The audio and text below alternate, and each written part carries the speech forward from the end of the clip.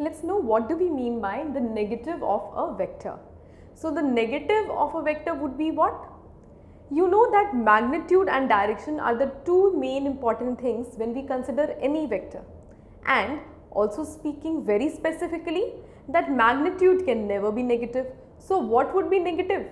The direction. And direction being negative, there is no such quantity or there is no such rule and regulation in mathematics that west will be always positive, east will be always negative. No. Have you ever heard that? Never.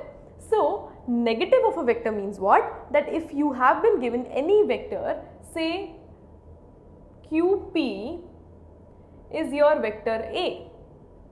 So negative of the vector, negative of QP or negative of this vector A will be any vector which will be having the same magnitude but the opposite direction. So if I draw a vector and I say that this particular vector is QP vector, then what is the negative of this vector?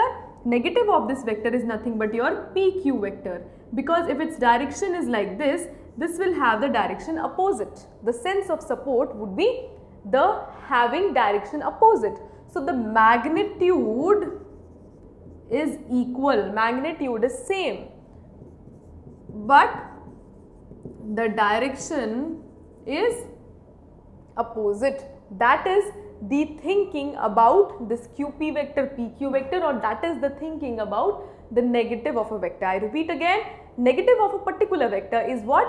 It is having vector, or it is the vector having the same magnitude but the opposite direction.